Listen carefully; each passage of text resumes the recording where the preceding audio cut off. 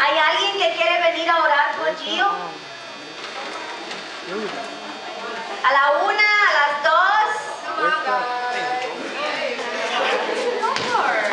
She's doing the radio show with me now.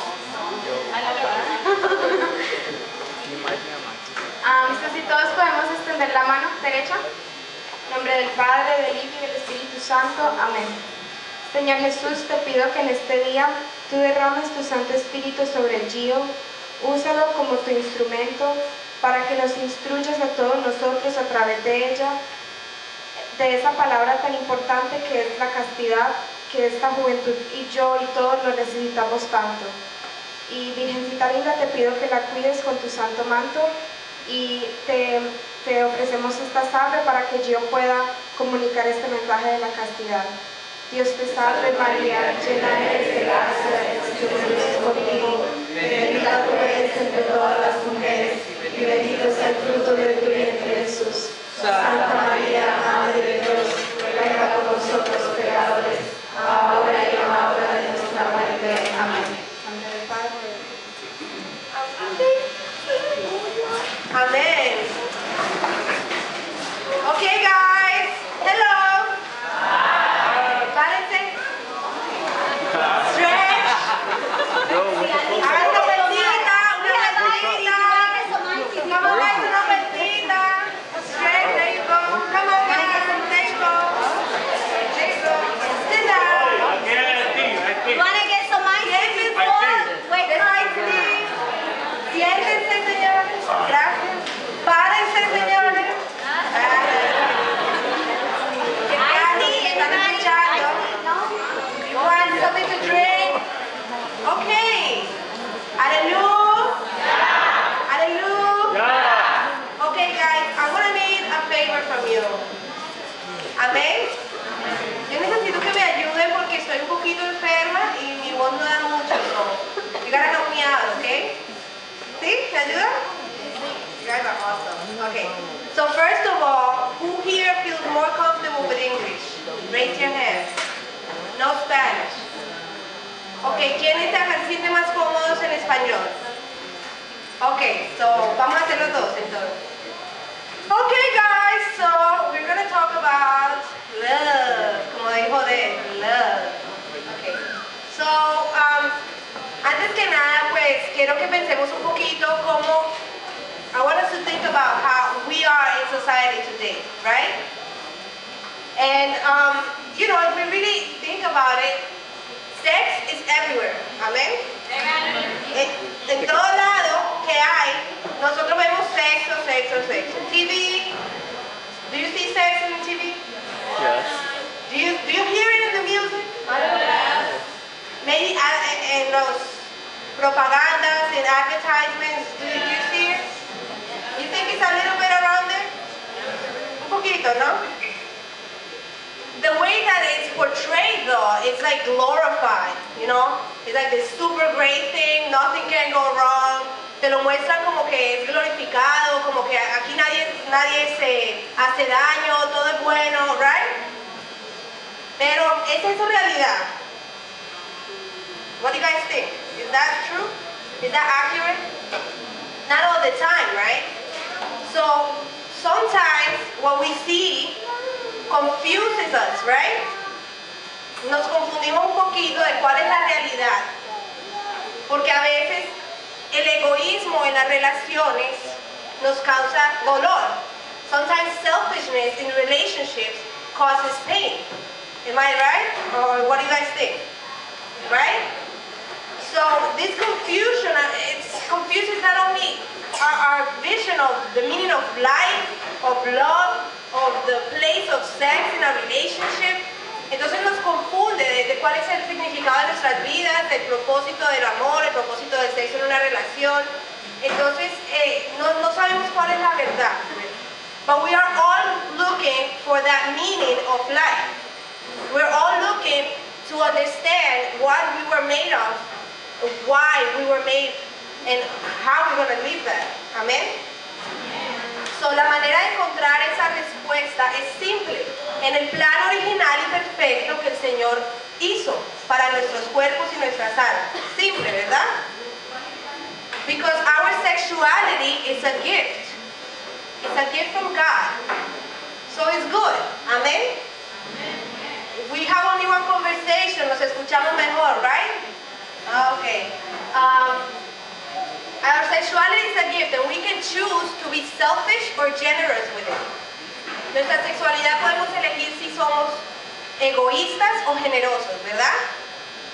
Entonces, lo que nos dice Juan Pablo II en la teología del cuerpo, el beato Juan Pablo II, es que somos creados para amar. It's simple, but yet so profound, that we were created for love. That our bodies, our physical bodies, show us and teach us profound truth of our identity and our purpose in life. Amen? So what is that? Is that God desires to have an intimate relationship with us and to live in a communion with Him and with each other. Entonces nuestros cuerpos nos enseñan unas verdades profundas de nuestra identidad, de quiénes somos, de que Dios anhela una profunda intimidad con nosotros, un profundo amor con nosotros, para que vivamos en comunidad con Él y con los demás. Eso es lo que nuestro cuerpo nos enseña, está diseñado para mostrarnos, ¿verdad? But in reality, what is society showing us? Let's just, take 2 seconds to think about it. So, society flipped the idea of self-giving. La sociedad nos dañó la idea de darse a sí mismo. Entonces, las historias que nos cuentan el día de hoy, que le dicen historias de amor, en realidad son historias de lujuria. If we think about it, today's love stories should really be called lust stories, right? Just think about the movies. Oh, he sees her, she sees him, and then like half an hour later they in bed. Oh, but I love her, And this is what they're telling us, that love equals sex. Y realmente that's when we have a disordered desire for sexuality, that's really lust. So we have been confused by what society is telling us. Nos hemos confundido con lo que la sociedad nos está enseñando. Nos dice, en realidad, el amor es generoso. Love is generous. It's a gift. Desires to give. But lust wants to take, wants to get. So it's a difference. It's selfish. Entonces el amor en un lado es generoso, quiere entregar de sí mismo, quiere regalarse como un regalo. Pero la lujuria lo que quiere es coger, tomar, recibir. Y es egoísta. Entonces tenemos una confusión de lo que es el amor, la vida, el puesto de la sexualidad. So a lot of people criticize our beautiful church, thinking, oh, you guys are obsessed with sex, all these rules, all these regulations, you don't want us to have fun. But in reality, if we think about it, this is a response to a society that is obsessed about sex. Just look around, the TV, the ads, it's everywhere. Explicit or implied, the sexual content is everywhere. So it's not that we as a church are obsessed with the thought, it's that we are responding to a world that is broken because they are taking a wrong approach to sexuality. So muchas veces estamos confundidos, dicen que la iglesia está obsesionada con el sexo, todas las reglas, no quieren que nadie se divierta, pero en realidad es nuestro mundo, nuestra sociedad en la que vivimos que está obsesionada con una lujuria que nos ha dañado el significado del amor, de la vida, del sexo. Entonces, nuestra iglesia responde para llamarnos a cuál es el verdadero propósito de nuestras vidas, de nuestros cuerpos y del amor verdadero. So, can we imagine, let's take 2 seconds. Let's imagine a world without divorce, without STDs, sexual abuse, depression, eating disorders, guilt, addictions, cheating. Can you guys imagine that? Do you guys think it's even possible? It's sad, right? But don't we all want this? Nosotros queremos un mundo perfecto, que no haya divorcio, que no haya enfermedades venéreas, que no haya abuso sexual, que no haya depresión, suicidio. Nosotros queremos eso, ¿verdad? Pero en realidad, ¿es posible pensar de que eso exista? Es triste la realidad, pero hay esperanza.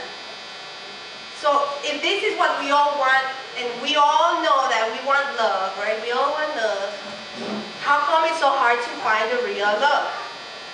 We think about how did that even start? So, for example, some of the things that we hear that are going on are some things like what? For example, let's hear from our sisters and brothers over there.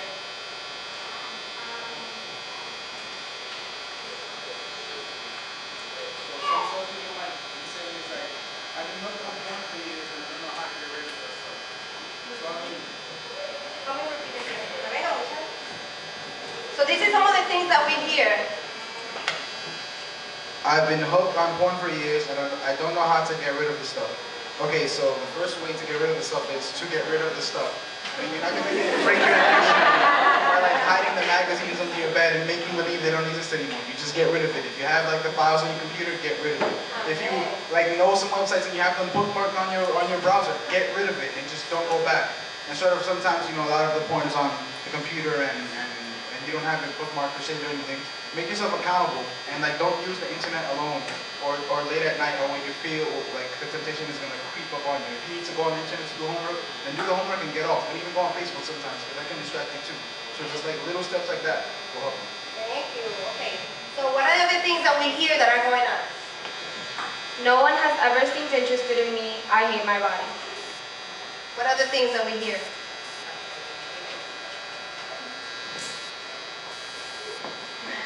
I gave in to him because I thought it would make him like me more, but the next day he acted like he hardly knew me. Sounds familiar?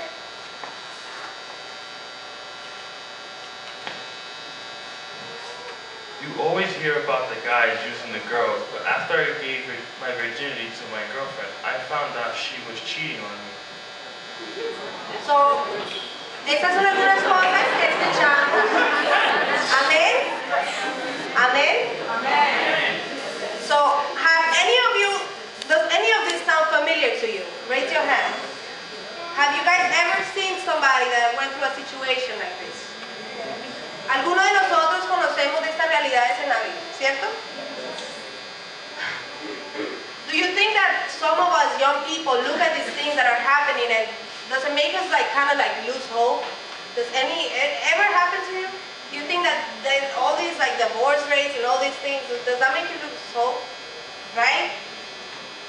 So how do we see this sexual behavior out of control in our society? Give me some examples. How is it out of control? How does that influence our view in our sexuality, our life? Give me some examples. More abortion. More abortion. People start thinking sex is bad because the Catholic Church does not tell us sex before marriage. So then we always assume that sex is bad. But when you practice how Christians say sex is good, what you gotta do is Amén. Y cómo esas realidades que vemos en la sociedad nos dañan la manera que nosotros vemos la vida, el amor y todo eso, ¿verdad? Sí. You start to think that the men don't exist. You lose hope, right? You're an object, you're walking object, and that's all you do. Amén. Pero realmente hay esperanza, nos dice el Señor, ¿verdad? Entonces, para entender cómo hemos llegado ahí, tenemos que volver al principio. Go back to the beginning. So this whole started with one choice. way back, we read it in Genesis, amen? Amen. We read it in Genesis, and it says that Adam and Eve chose to go with their own plan and rejected God's plan. Does that sound familiar, Nos dice la Biblia en Génesis que Adán y Eva decidieron ir por su propio plan, dejando el plan de Dios a un lado, ¿verdad? Entonces eso causó confusión. Y esa confusión creó una separación entre Dios y el hombre. So their choice to move away from God's plan created a confusion between them that made a separation between God and man. It's simple. It's simple enough, but let's think about it. It's a decision to move away from God's plan to choose our own. Maybe sometimes we may look and act like Adam and Eve. I don't know. I know I've done it. I've done it. A veces uno mismo hace eso mismo. Uno va por su propio plan y deja el plan de Dios a un lado, porque parece muy difícil, ¿no? Y esta separación fue la que creó la lujuria que nosotros creamos, que nosotros estamos hablando. This separation created this lust, this twisting in our hearts. Instead of seeking for the best in others, for the good in others, we want to seek for what works for me. Society is telling us the key to happiness is get anything you want, sleep with whoever you want, me, right? Eso es lo que la sociedad nos está diciendo.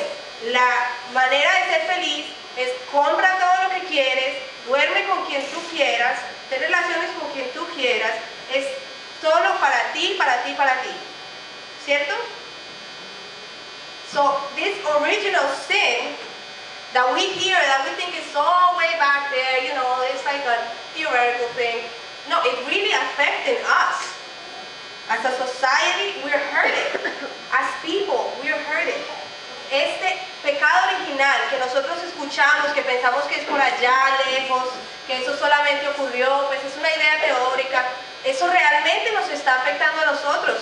En nuestra sociedad está sufriendo.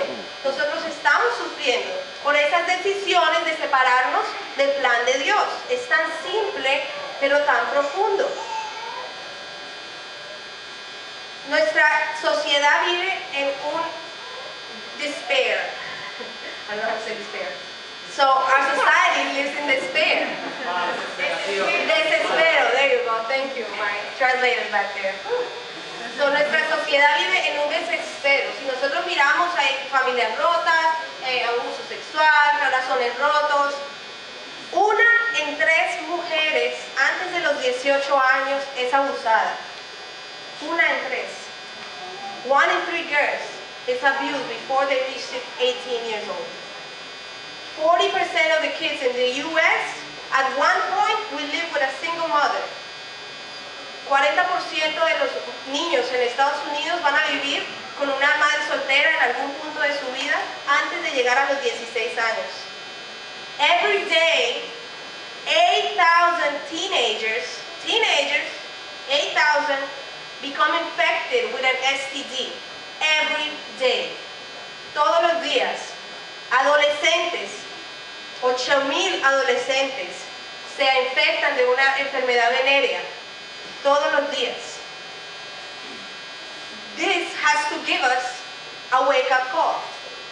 Tenemos que, como una sociedad, despertarnos y ver qué es lo que podemos hacer.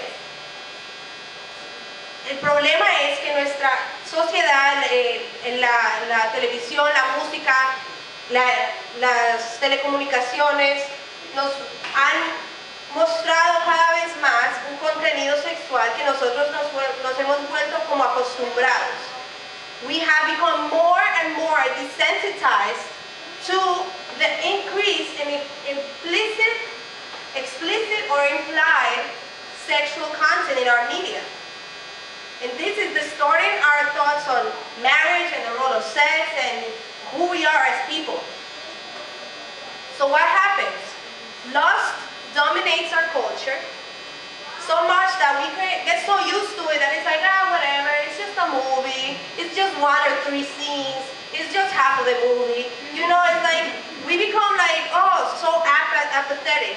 There's this apathy, like, you know, it's alright, you know, whatever floats their boat. You know? Entonces, esta lujuria domina nuestra sociedad, como de que, bueno, es solamente una escena, solamente es la televisión, tú sabes, eso pasa. Es las canciones, it's just the beat, you know, que nosotros nos acostumbramos y nos volvemos como que, ay, eso está bien. Bueno, si no me afecta, ¿qué importa, verdad? Y eso causa que haya menos deseo de cambiar. Nosotros nos acostumbramos, nos quedamos tranquilos y ok, alguien debería hacer algo. Somebody should do something, right? Yeah, I guess. But nobody is really stepping up to create that change. So what happens with that? We get so used to things being wrong that we settle down for less than what we know we want, that we know we deserve, but we think that, well, you know, everybody's doing it. Well, you know, it's just how men are nowadays. It's just girls, they just dress like that, you know? And we settle down for less than what we deserve. Entonces, ¿qué pasa? Cuando nos acostumbramos a cómo están las cosas afuera, como nos volvemos nos volvemos tan acostumbrados a cómo están las cosas, no queremos cambiar, que aceptamos lo que sea que nos caiga, como dicen. Nosotros nos aceptamos menos de lo que sabemos que queremos, menos de lo que sabemos que merecemos, pensando de que no, es que son los muchachos de ahora en día, tú sabes, todo, así son los hombres, así se visten las mujeres, está bien. Y eso está mal. This is wrong. But the good news is that there is hope. God is still with us. We just received Jesus upstairs. I don't know, but that was the real Jesus here that we received, amen? God is with us, and as long as He's with us, there is hope. Hay esperanza. Nosotros todavía vivimos con Dios. Dios está entre nosotros, recibimos a Jesús en la misa, en la Eucaristía, y eso nos dice que hay esperanza. Entonces, para volver a arreglar estos problemas, tenemos que volver otra vez al comienzo de cómo es el plan original y cómo podemos volver a vivir este plan original en nuestras vidas. Entonces, tenemos que volver al llamado original de que estamos llamados a amar y amar como Dios nos ama. ¿Cuál es nuestro llamado? No sé, ya les dije, ya se les olvidó. ¿Cuál es nuestro llamado? So we have to just go back to the basics, and the basis of our calling. Our calling is to love, and to love as God loves. So what is our calling? Oh, it sounds better like that. There you go. So you see, it's easy. It's so simple, it's so obvious, but it's so profound. We need to go back to the basics.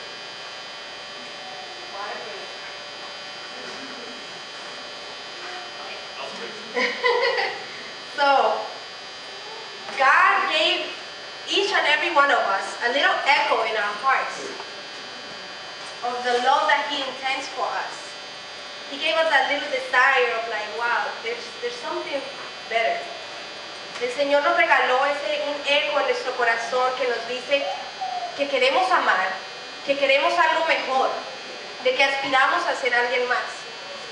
Ese deseo de llegar y alcanzar grandes cosas, de tener significado para nuestra vida. Y ese eco de amor nos dice que el amor no domina, no oprime a los demás y no utiliza a los demás. So that little call to love that God put in the bottom of our heart, that little whisper, tells us that love does not dominate, does not oppress, and does not use others. That is the true love that we are called to, that we desire. Maybe we don't remember all the time, but we desire it, right? I know I desire it. Do you desire it? I desire that love. I want to be loved completely. That call to love is stamped in our physical bodies. It's obvious, yet it's so profound. We want to give ourselves.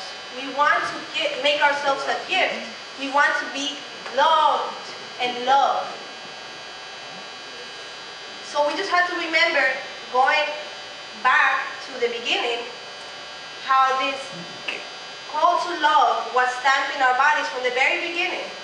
You know, for example, if somebody volunteered with a Bible, come up here to read Genesis 1:26 to 27. Alguien que venga adelante para que me lea Génesis con su Biblia. Because I know somebody knows the Bible. There you go. Amén, hermana.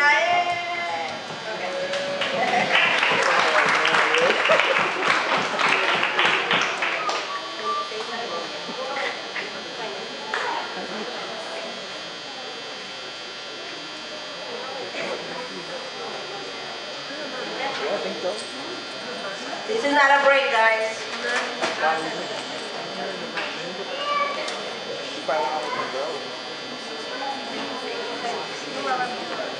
Ok, amén. Vamos a darle el respeto que se merece la palabra de Dios, ¿cierto?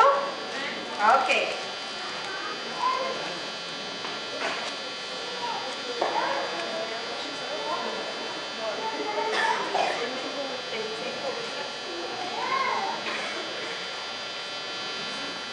Dijo Dios, hagamos al hombre a nuestra imagen, según nuestra semejanza, que domine sobre los peces del mar, las aves del cielo, los ganados, sobre todos los animales salvajes y todos los reptiles que se mueven por la tierra.